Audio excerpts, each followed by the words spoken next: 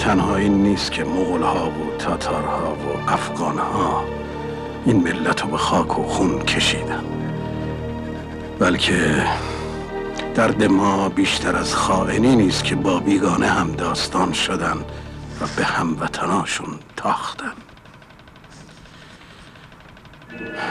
حالا که عاقبت همه ما مرگ.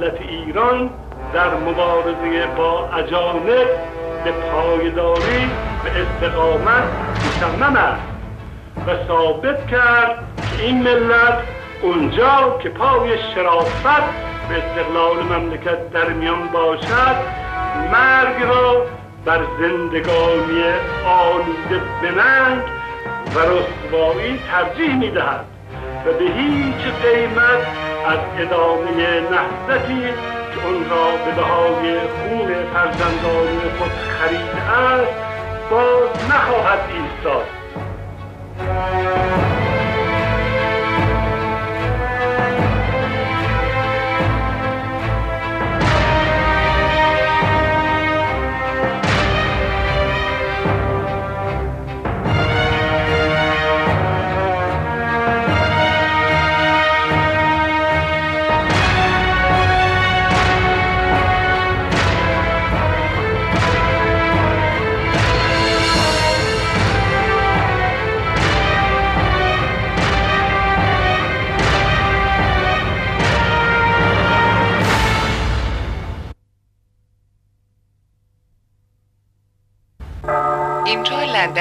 رادیو BBC.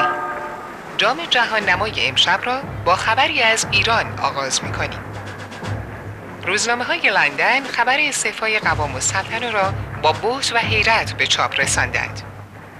در پی استعفای آقای احمد قوام السلطنه، مجلس شورای ملی با اکثریت 61 رأی به زمامداری مجدد دکتر محمد مصدق ابراز تمایل کرد. روزنامه منچستر گاردین وابسته به حزب لیبرال انگلیس می‌نویسد روی کار آمدن مجدد مصدق و برکناری قوام السلطنه در ایران یک واقعه انقلابی به شمار می‌رود و استعفای قوام السلطنه با زور و فشار انقلاب صورت گرفته است و خواست عموم مردم را در بر ندارد.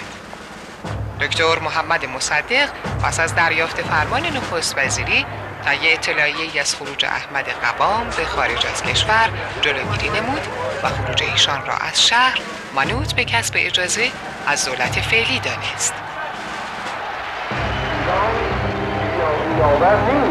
به مملکت هنوز فرزندان دلاوری دارد که هر وقت مادر وطن دست استمداد به سوی آنان دراز کند از ایثار جان و مال در راهش دریغ و مجایزه ندارد.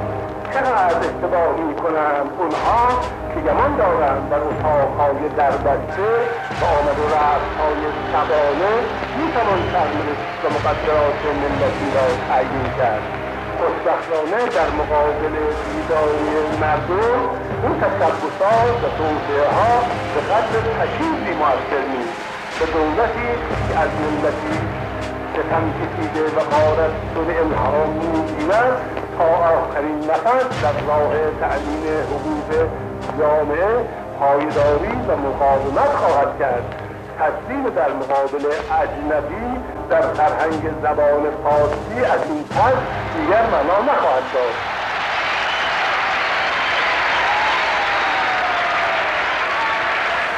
پینم بستگی به درآمد دولت دارد که بتواند حقوق مستخدمین خود را پرداخت کند و باید توجه داشت که این مستخدمین از چند جا حقوق نمیگیرند و فقط از یک جا میگیرند که آن نیز فعلا گرد شده است.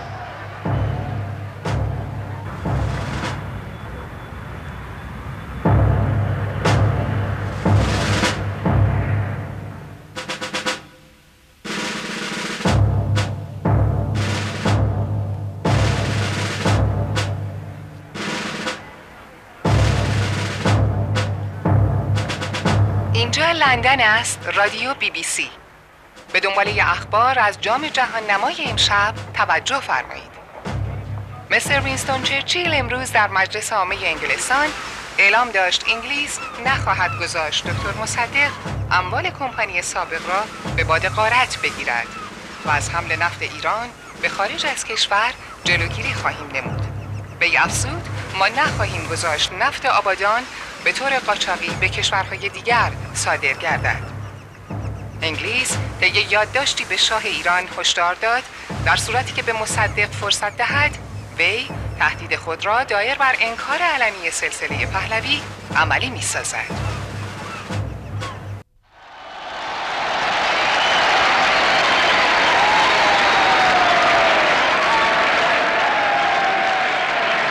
این جشن و شادی با ریختن خون امثال پدر شما به دست آمد. همواره در این مملکت ساطور به جای اینکه گردن وطن فروشا را بزنه دست قلم به دستار و قطع کرده.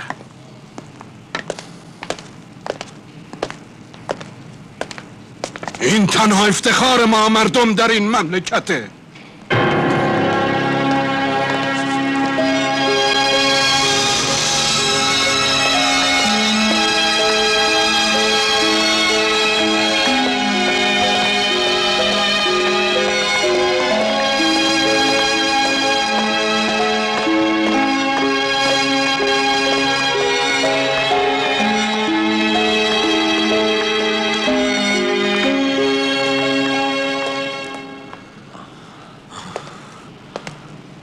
اشکتونم دروغه، مثل تمساح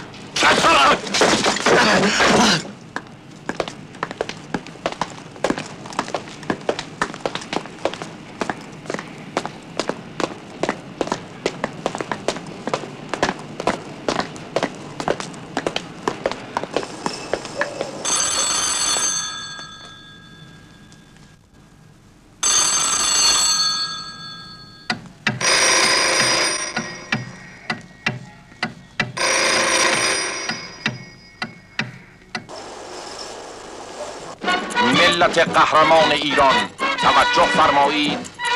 ملت قهرمان ایران توجه فرمایید. مقارن ساعت 5 بعد از ظهر امروز آقای احمد قوام بر اثر فشار افکار عمومی و جلوگیری از آشوب و هرج و مرج استعفای خود را از نخست وزیری به حضور ملوکانه تقدیم داشت.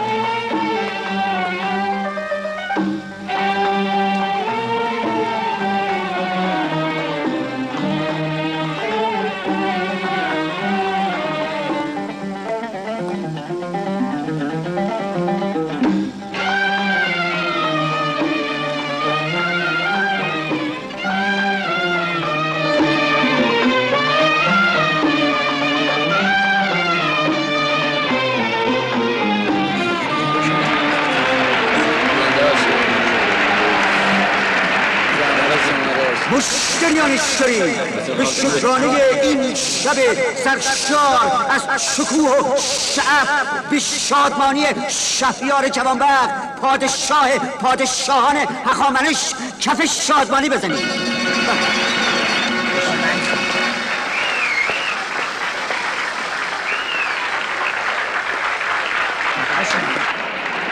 از شمشک و میگون تا تجریش و شمرون از شعر فراوون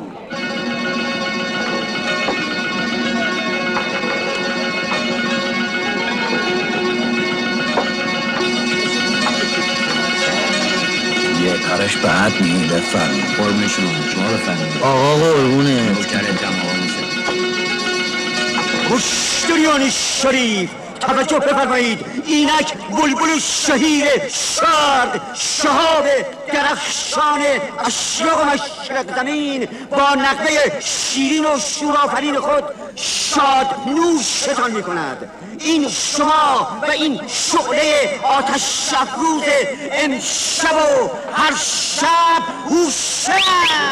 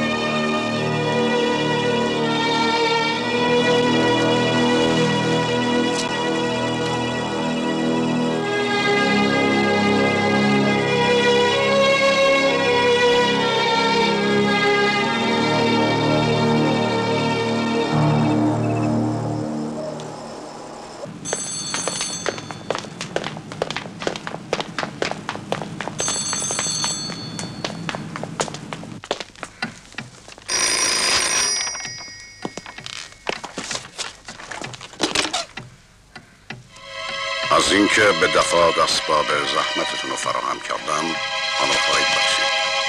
برای تحویل نراقی بادیگارد تبای با آدرسی که قبلا دادم مراجعه کنید.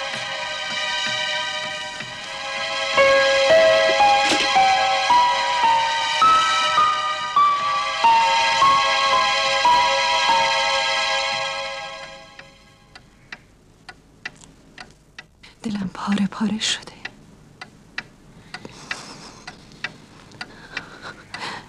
دلم پاره پاره شده.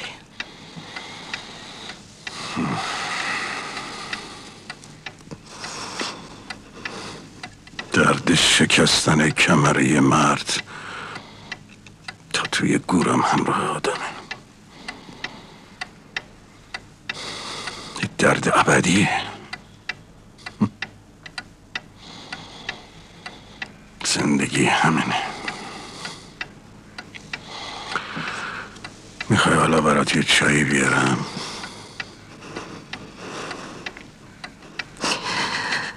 طاقت خجالت ندارم.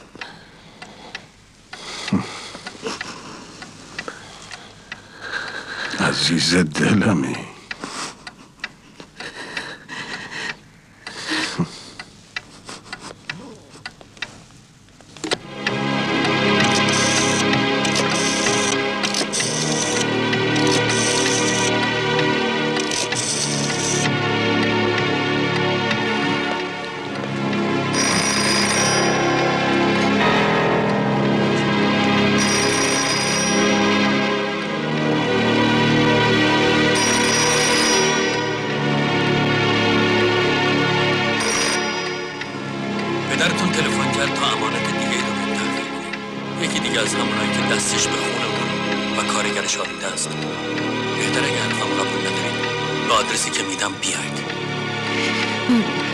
ما داریم خودمون رو واسه مراسم فردا آماده میکنیم.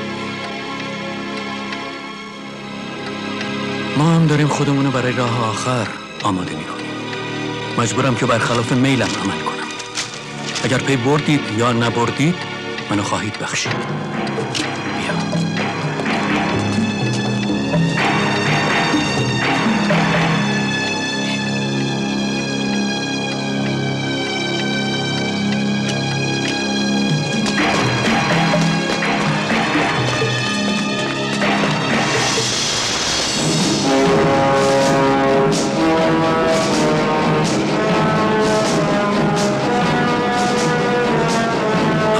سیصد احمد نصر.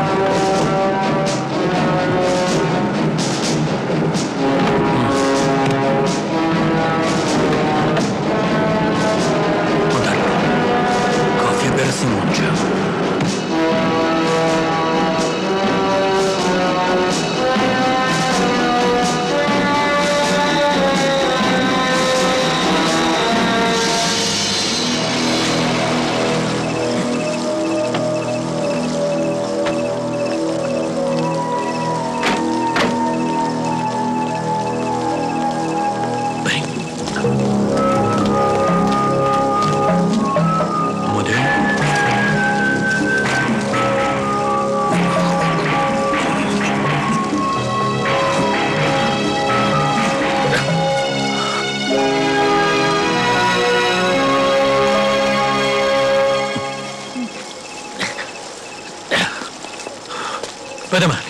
بده من دست تو.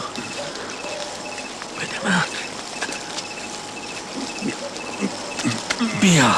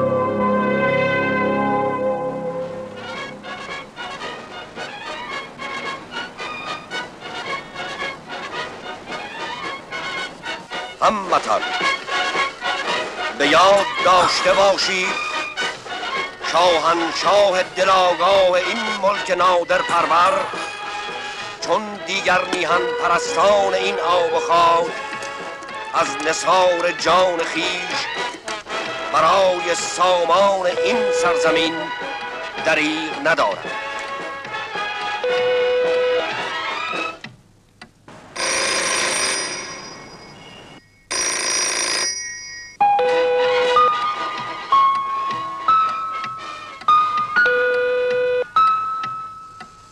به خاک ارچکت خونم از قلب پاک، خدا شاه میهن نویسم به خاک.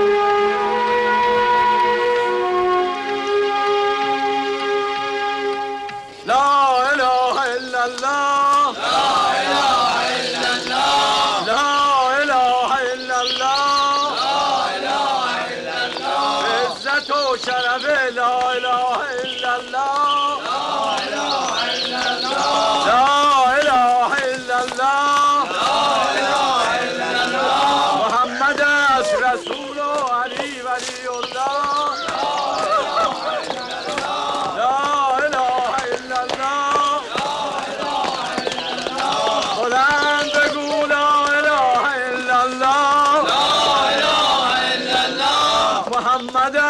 رسول علی ولی الله، لا اله الا الله، لا اله الا الله، لا اله الا الله، عزت و شرف لا اله الا الله، لا اله الا الله، لا اله الا الله، لا اله الا الله، محمد است رسول علی ولی الله،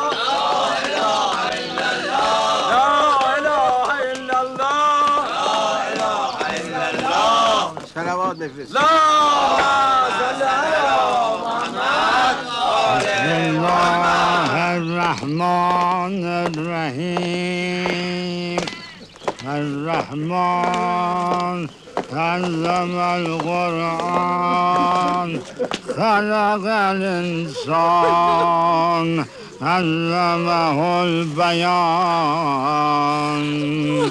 الشمس والقمر بحسبان والنجم والشجر يسجدان والسماء رفعها ووضع الميزان ألا تطغوا في الميزان وأقيموا الوزن بالقسط ولا تخسروا الميزان والأرض وضعها للأنام فيها فاكهة والنخل ذات الأكمام والحب ذو العصف والريحان فبأي آلاء ربكما تكذبان.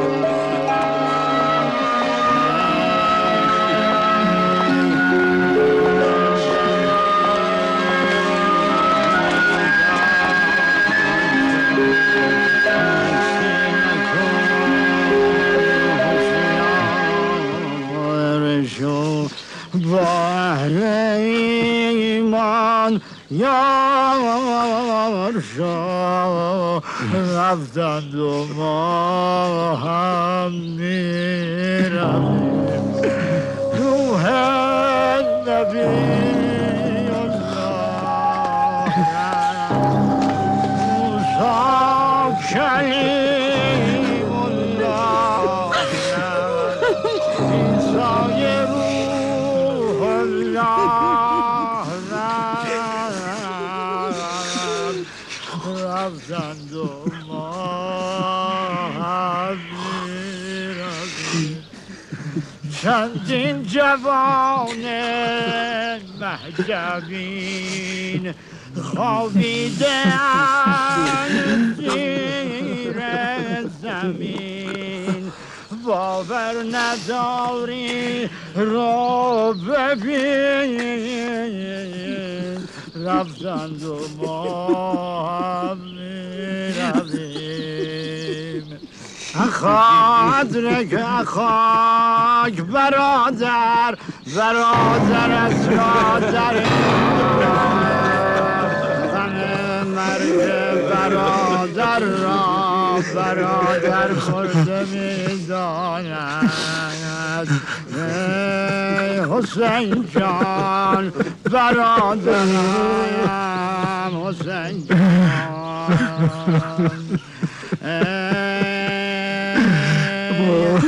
اگر نازی کند دختر خریدارش پدر باشد نازدانه حسین سکین سلام الله علیها بالای پیکر بی سر پدر گفت بابا ببین زشتی و ظالم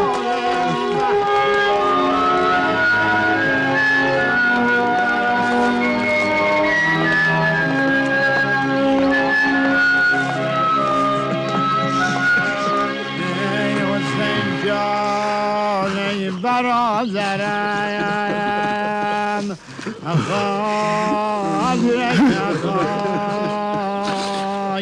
برادر از رادریان وقتی بالای سر ابوالفضل آمد گفت تو همیشه مرا سید سرور میخواندی چه شاد که حالا برادر خواندی خاک و شن و خون همه در هم شده برادر پشت حسین از لب تو خم شده نوح نبی الله رب موسی کلیم الله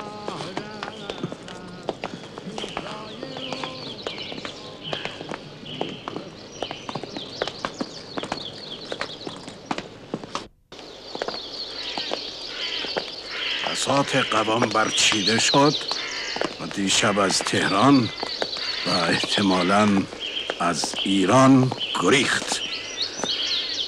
حالا ایادی اون حاضرن برای هر سوراخ موشی همه چیزشونو بدن.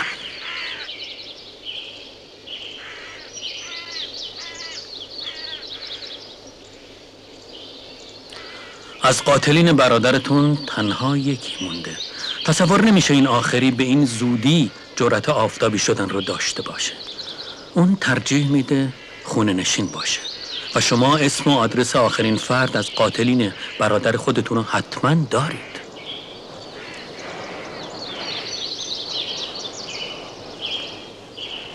با اینکه به چشم دیدم اما هنوز باور ندارم برادرتون زنده است. میتونید منو هم در افتخاری سهیم بکنید و این آخرین دیدار ما نباشه.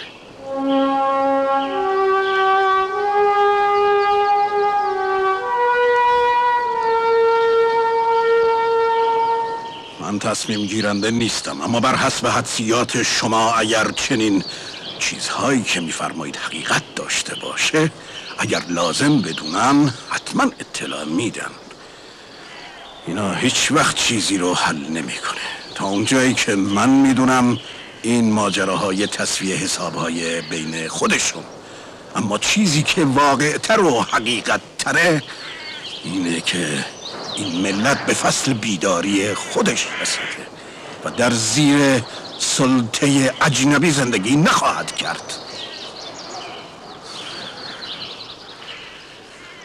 و همونطور که دیدید و شاهد بودید همین ملت 5 روز دولت تغییر داد و قوام و قوام پرستا بیشتر از 5 روز دوام نیاوردن.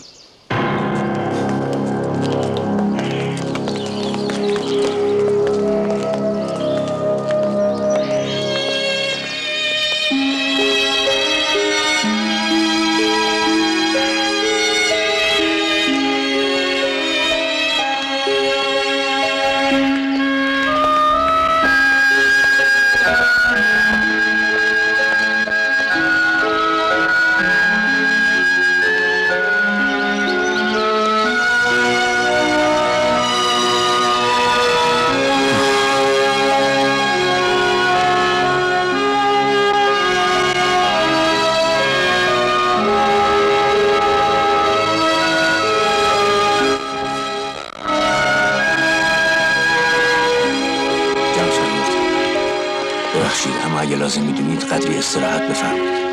اتومبیل این طرف قربان.